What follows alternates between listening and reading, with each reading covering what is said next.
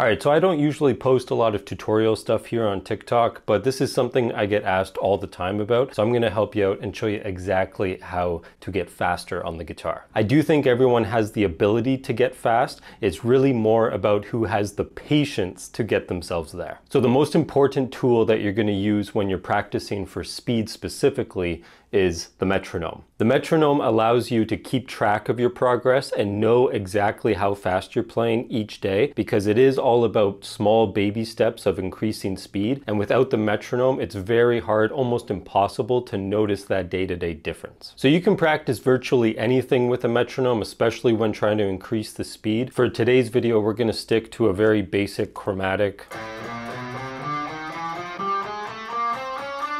exercise just to start off with, but you can easily apply this to scales or sequences or even lines from solos that you're trying to learn. So here's what I always encourage my students to do is start off with a metronome nice and slow. You have to be able to play slow before you can play fast. So I have my metronome set to 60 BPM. So we're going to try to play quarter notes to that 60 BPM click.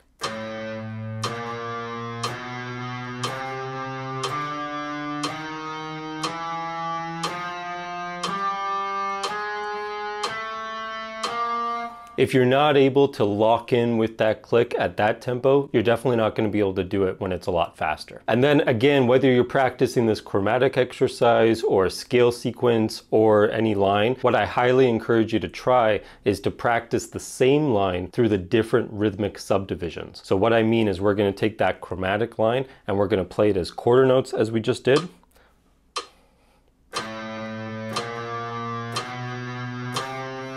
And then you're going to try to play the same line to the same BPM in eighth notes, so 2 notes per beat.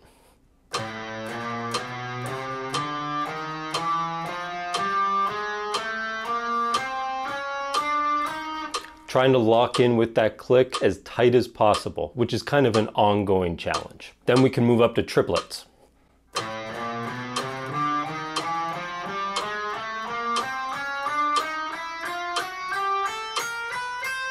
Which can be very challenging when you're playing 4 notes per string, but 3 notes per click. And then next, we're gonna go to 16th notes, 4 notes per beat.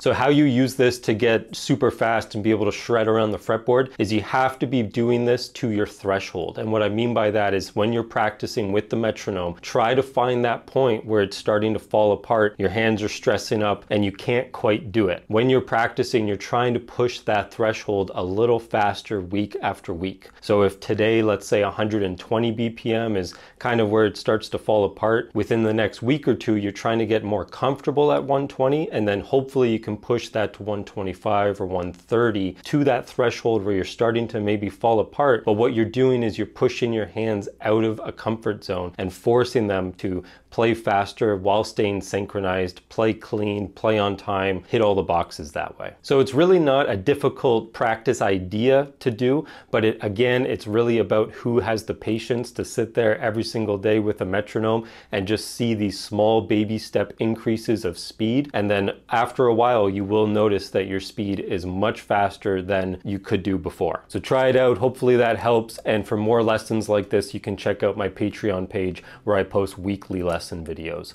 Thanks, guys.